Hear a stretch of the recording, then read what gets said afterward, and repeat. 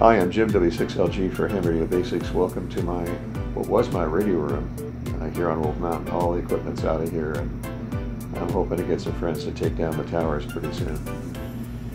If you bought one of those many handhelds that are very inexpensive, $18 to $25 off of eBay or Amazon.com, is the antenna that comes with it the best antenna, or can you use something like this one?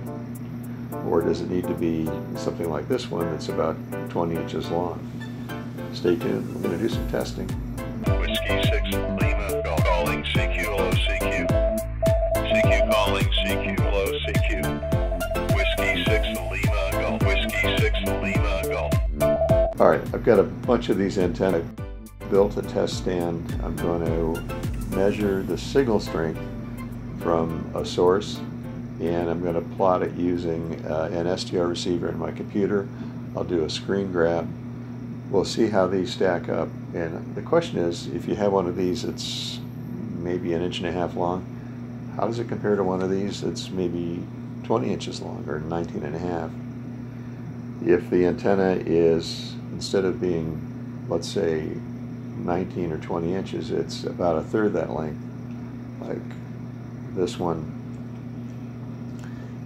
does it perform 1/3 as well, or is it something other than that? It's always something other than that, I guess. And while we're talking about one of these, what's inside one of these things? It's called a rubber duck. Is there rubber inside? Well, actually, there's a spring like this one, and it's my monitor's over there. So this is all it is. It is really just a spring. It's been coiled up. And how well does that perform? What impedance is this thing? And what's the SWR like? But for this part, let's see how efficient this is compared to this. The one antenna I didn't pick up is a telescopic rod that I can adjust the length, and that will be my standard. So I'm going to use a telescopic whip, set it to about 19.5 inches for maximum performance, and I'll compare the rest of the antennas to that. So let's do that. I'm going to move over to the screen capture device and turn on the SDR receiver that I put together, and let's see what happens. Is this thing as good as one of these? This one's, we're talking about this one. This one's 2 bands, and that's true of a couple of them. The first or last part of it is going to be the 2-meter antenna that I'm going to use. The rest of it will really not affect performance. So while it looks longer, it really is the equivalent of a shortened antenna that's about 6 inches long. Anyway, let's go do the test, see what happens. Okay, this is SDR sharp, and I've got it set to 144 megahertz. The 1.5 inch spring is about minus 30 dB or so. And there's no antennas. I swap them out. That's the 3-inch rubber duck. It's down about minus 14 dB.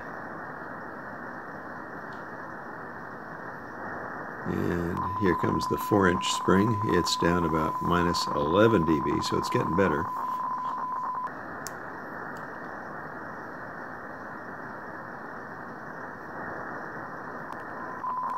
This is the 6-inch spring. It's minus 10 dB. Again, I'm just picking the number that looks about right to me. Here's that Triband Whip. It's down about minus 9.5 dB.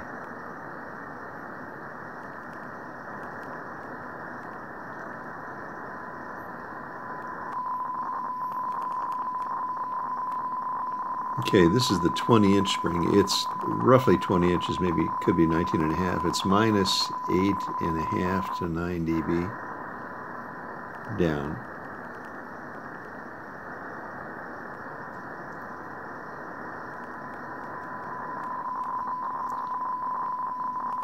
This is the 18-inch spring, and it's minus 7.5 dB. So far, that's been the best antenna.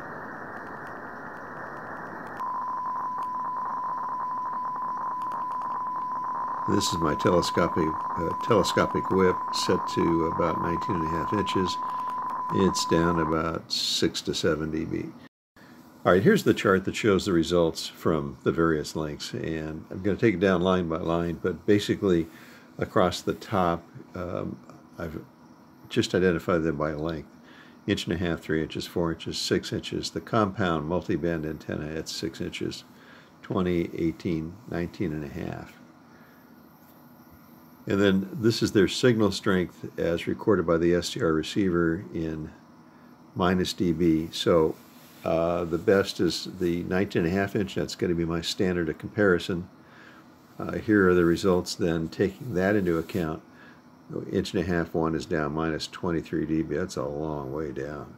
The 6-inch rubber duck is down about 3 dB. So here's my best estimate as to the efficiency. Now the 1.5 one, there's some rounding errors that occur, and so that's not exactly right, but you can just see it's terrible. The 3-inch rubber duck is 20 dB efficient as compared to the 19.5 inch whip, which is 100%. So if you have one of those 5-watt walkie-talkies, that would be the equivalent of putting out these various power levels. So the 1.5 would have about 1/10 of a watt or so. It's so far down, it's virtually zero. 3-inch rubber duck be 1 watt. So you've got a 5-watt handheld, but it's really radiating the equivalent of 1 watt. The 6-inch rubber duck, which is kind of a good point of comparison, that one is about 50% efficient.